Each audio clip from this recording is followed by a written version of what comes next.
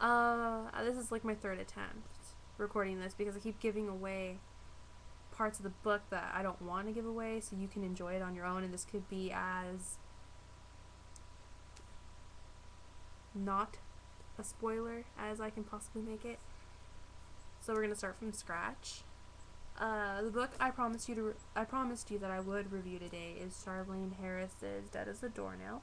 It's the 5th book in her Stackhouse series. Let's see. We'll start off with a summary, of course, and then the 5-star rating. And after the book review, there will be a small update. And, well, let's start, the first item, the summary. Dead as a Doornail has a lot of events occurring at once that are interconnected and at the same time independent of themselves. The first main, plot point is that shapeshifters are being shot left and right all across Louisiana and in some other states. And the question is why and who's doing it. And of course, because they're being shot and they're considered homicides, the police are involved, but obviously the police aren't going to be able to make the connection between the individuals who are all being shot execution style, meaning, one bullet, usually through the heart, the chest cavity, or through the head. These individuals are being shot, and the police don't know about the shapeshifters. We just learned about them in the 3rd book. How can we expect them to know about it? I mean, they're dealing with vampires. They think vampires are doing it.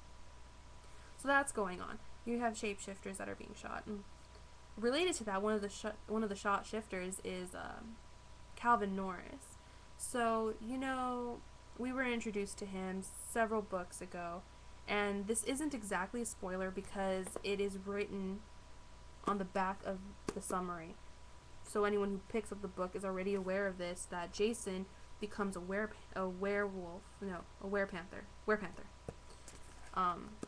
Because of the events that happened at Hot Shots. Anyway, Calvin is the leader of Hot Shots, so Jason's the newcomer, and a lot of people are thinking, did Jason do this? Crystal, who is Norris' daughter, she's kind of investigating Jason. I mean, she doesn't think he did any of it, obviously. She loves him. And Sookie doesn't think Jason did it. Jason knows he didn't do it. I mean, he's not the smartest person out there. He thinks, oh, maybe I did, and I just don't know I did. So that's going on, too, is Jason is being, the center of attention because of the cops, focused on him in several books before, and now, his own community's focusing on him too. So Sookie is not only worried about the shifters being shot, but also Jason being pegged as the gunman. Another little side story that's occurring is Merlot needs a new bartender, for a short period of time. The reasons why you will find out when you read the book. So they borrow one from Fantasia. His name is Charles. He's chivalrous, he's nice, and he's seemingly sweet for the most part. He ends up having to stay with Sookie, and for part of this book, and for the other part, for reasons you will find out when you read it, he ends up staying with Bill. So that's another little plot that's going on. One of the main things that the book ends with, or comes close to ending with, is the leader of the werewolves in Jacksonville, and you remember part of those individuals include Alcide and his father. Well, their leader was killed in a car crash, and when a werewolf dies, the packmaster dies, another individual has to take his place. So you kind of elect yourself and whatnot. Well, Alcide asked Sookie to go to the funeral because she knew the packmaster, as you're aware from the other books, and she goes on his arm, dresses nicely, and apparently she's not there as a mourner, she's there as a political symbol saying that she supports Alcide's father, which she didn't agree to. And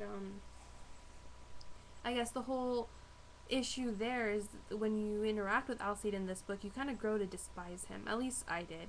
And a lot of it's because he's pulling Sookie into something that she doesn't need to be a part of. So that's going down. And, yeah, Sookie becomes targeted and she becomes involved in all of these little stories, which sucks for her because her New Year's resolution was not to end up in the hospital again, and as you'll find out, she does. You get to decide how, though, because I'm not gonna No, excuse me, I'm not gonna tell you. Anyway, that's like a summary of the book. I'm not gonna fill in the endings for you, but those are the main things that are occurring. Let's just say in the end, it's sad. Part of it is sad. Part of it you're just like, thank God that's resolved. Things resolve themselves in various ways, and some of it's unfair. My opinion of the book, like I said, this is probably the least favorite of the series for me, and that's because, well, it's a thin line.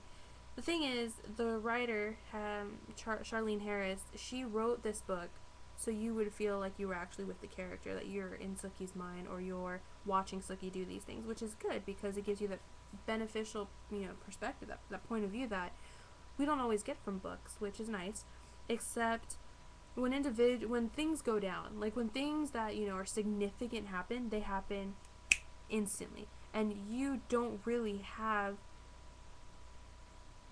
a good perspective of it unless you go back and reread it. And I'm the type of person who doesn't like having to reread things. That's because I'm a slow reader to begin with, and in school I've always had to go back and reread to understand certain things, because my brain would just mess up the wording, or I would change the wording to make sense in my head even though it makes sense on paper. So I always had to go back and reread, especially when I read out loud. And I don't want to do that with a pleasure reading book. I should be reading it because I'm enjoying reading it, and it aggravated me that I had to keep going back to figure out what happened in those quick seconds.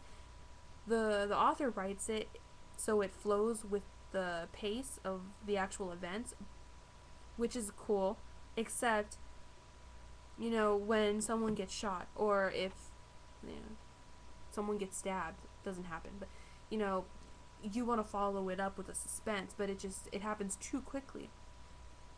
And you're just kind of going like, what? You have to go back and relook at things, and that's just annoying. At least I think that's annoying. So, out of 5, I give this book like 3 stars. 3.5, I'll be generous, 3.5. It's a decent book. It's there are a lot of shocks in it, so if you like that, this is definitely the book for you. One of the reviews says, plot twists and fascinating characters abound, which is true. That's from Library Journal. This one says, natural and humorous dialogue and a nicely paced plot helps make this the best entry yet in the series. That's from Publishers Weekly, and I have to disagree. The plot is not paced nicely. It's way too quick, and parts are way too slow, and you're just like, come on, get it over with, or, oh, why'd you have to go so quickly on that aspect? And I don't know, like I said, least favorite of the series. The next book, though, is Definitely Dead, I think. Yeah, Definitely Dead. I haven't read it yet, but I will. So, that'll come eventually. Next Friday, you can expect Genius Squad. I will do a review on that one. That book, I like that book.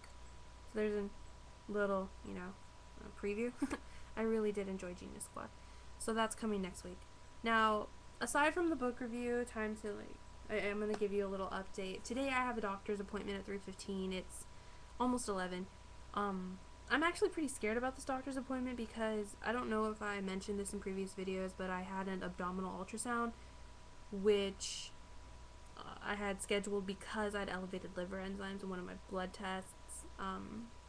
So I'm not really a drinker. I just turned 21. I just started drinking, and I've had this elevated liver enzyme thing since I was like 19, 20 years old, last year actually, and I'm finally taking care of it.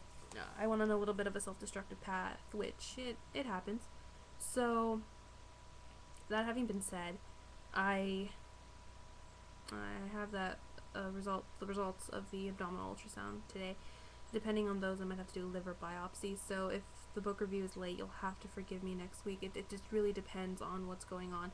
I will post an update this weekend or at the beginning of next week to let you know how my ultrasound thing came out, or someone will be posting it for me, because if it's bad, I don't know if I'll be able to say it. I'm the type of person who runs away most of the time. Anyway, this is hitting 10 minutes. I apologize for the length, and I will see you guys next week. So, ciao, and pick up the book.